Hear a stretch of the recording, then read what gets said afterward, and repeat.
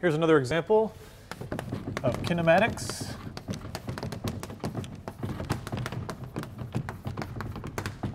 A smoothly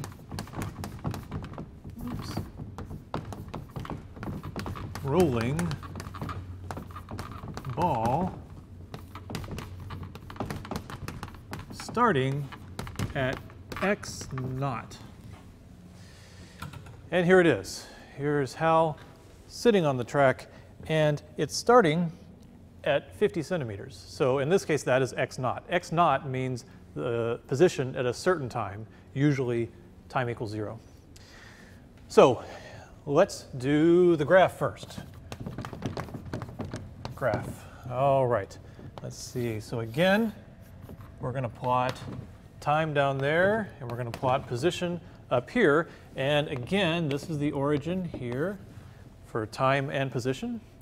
And we say at time equals 0, where is the ball? Well, it's at x naught.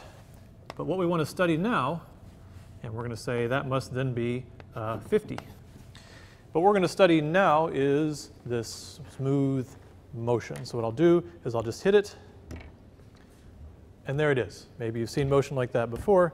Here it is around, at 50. And I'll just give it a little push, and there's our uniform motion. Now, this is rolling motion. Rolling is actually a pretty complicated motion when you really get into what's happening to the entire ball. But we don't want to talk about rolling yet. We'll get to it later.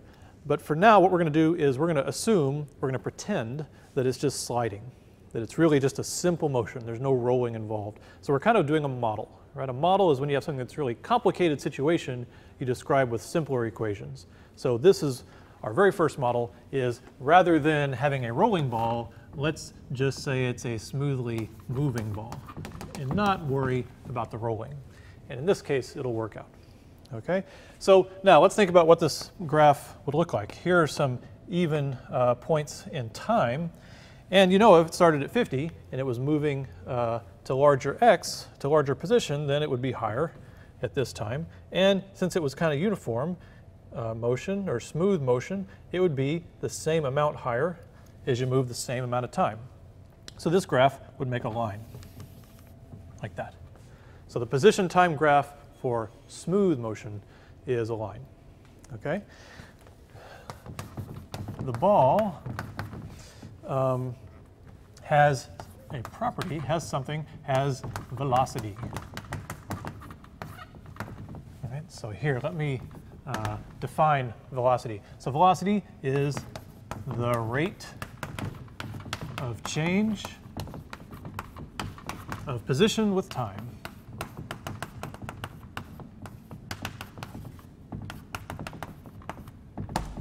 All right.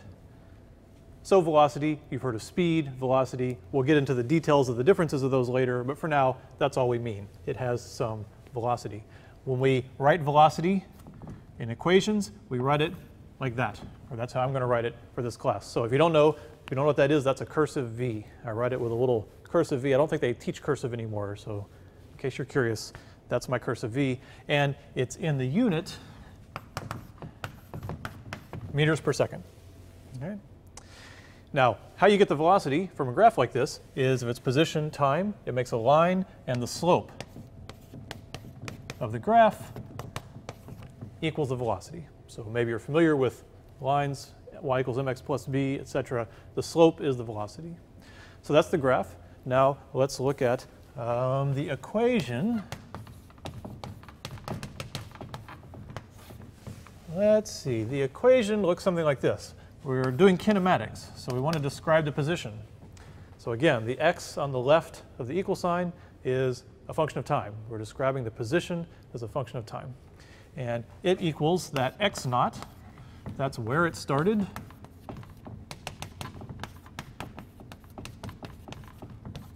I might call it its initial position, x naught. And then you have to add how much further it went, which is equal to v times t.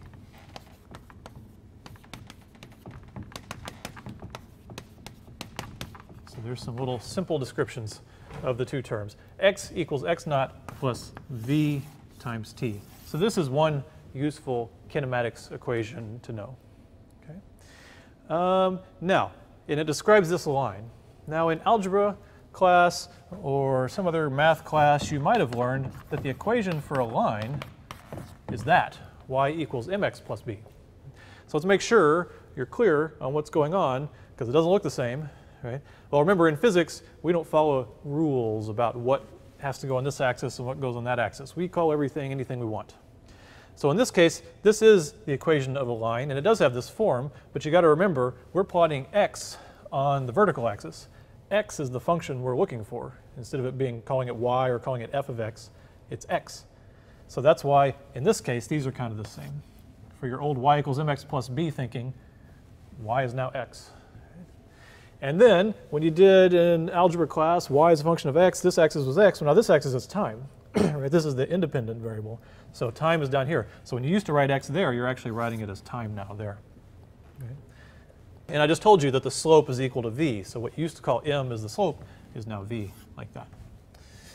And then finally, you used to have this thing called the Y-intercept. It was where the graph crosses what you then called the y-axis when x was 0, blah, blah, blah. It looked like that. Well, this is now the same thing. X naught is basically the intercept, but in this case, it's the intercept on the x-axis. It's the value of x when time is 0, like that. So it is in the form y equals mx plus b. It's just in physics, we rename everything.